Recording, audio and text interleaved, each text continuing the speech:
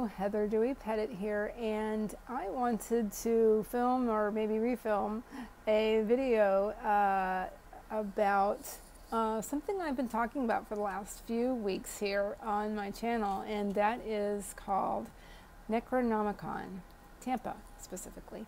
There is one in Vermont, I found out for sure, in my little research I've done for this. And anyway, so my con is called Necronomicon 2020 at home. And so, so I wanted to talk about this. I wanted to film a video about this, or maybe a little vlog about it, at the request of Savvy Writes Books.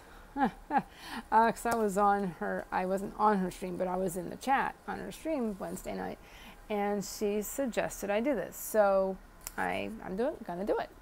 So anyway, so what I did was Wednesday night I did start a blog post, and so I can just kind of read that out for you guys. Okay, here we go. For the last several years, I have had the fortune to attend a con, a convention, an organization that has helped me as a writer, editor, and artist, and brought me out of my shell a little bit. You see, Necro isn't just a con, it's a family of authors, editors, artists, gamers, fans, and everything in between. But let me start over. For those who may not be aware, a con is a convention, usually of fans of popular culture. Many are of specific genres, like science fiction and or fantasy, art and cartoons, like anime, or many other genres and fandoms. In recent years, cons have grown to be so widely attended that they have attracted thousands.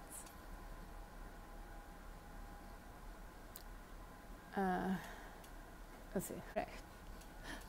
Lost where I was. Okay. The closest one to me of this massive size is Dragon Con, held in Atlanta, Georgia, over the first weekend of September. I have not attended Dragon Con except in its infancy, apparently, many years ago, when it was named something else.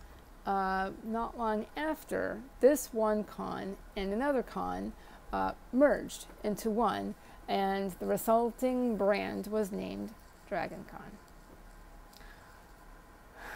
So, of course, now it's 2020, and attending conventions is highly discouraged due to the virus that must not be named. It's sad, of course, but it's probably not a good idea to group so many together in such a tight space. And most people have heard the term con crud, which is the inevitable colds and things that get passed around during a weekend of frivolity. Here where I live, in Tampa Bay, we have had a blessing in Necronomicon. It's a con, a writer's workshop, and an art show, as well as a chance to show off our cosplay creations. But to me, it's a family of like-minded artists of various genres who are willing to share their art, into which they put their heart and soul.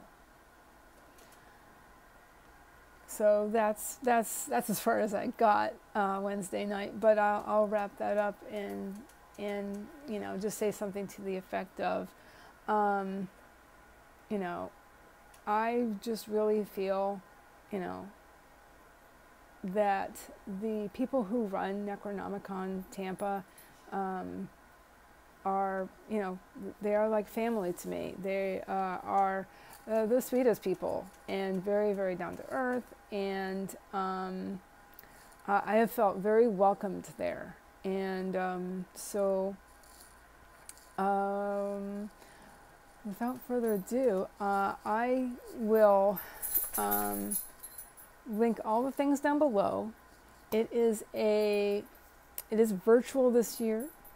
If I I don't remember if I said that earlier, but it is virtual this year, and tickets are available through Eventbrite. I will put that link down below, as well as link to the website and anything else I can think of. I think I will include the nonprofit Kids and Canines in that list. And yeah, I think that's pretty much it. And thank you so much for watching. And so I'll be really busy this weekend. I won't be doing anything other than Necronomicon and just relaxing and having a good time. Let's see, everything starts at 6:30 tonight. There is a party called the Igor party, and you can read about it and see what that is. It's really, really fun. I've heard. I haven't attended it before, so this should be a real hoot. So anyway, there's like multiple parties. There's all kinds of stuff going on, stuff for gamers in Discord, and all kinds of stuff going on. So, okay. Thank you so much for watching, everybody. I'll talk to you later. Bye.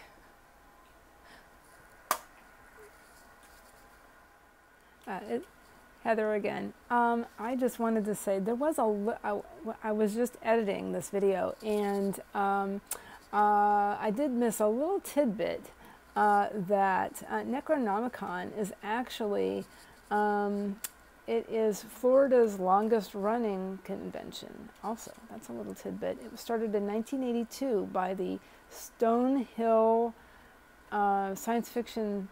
Oops, the Stonehill Science Fiction Club. That's it. In 1982, and they started with just like a weekend. I mean, they started with a one-day thing, and anyway, and it grew, and it grew, and it grew. So actually, I did find out later. I have found out recently that that I did probably attend Necronomicon a long, long time ago, probably around 1984, when I was living here at that time. And so yeah, so there's another little tidbit there that I kind of missed it when I was talking a little bit ago. So anyway, anyway, just a little tidbit. And all right, so see you later. Have a great day, everybody. Bye.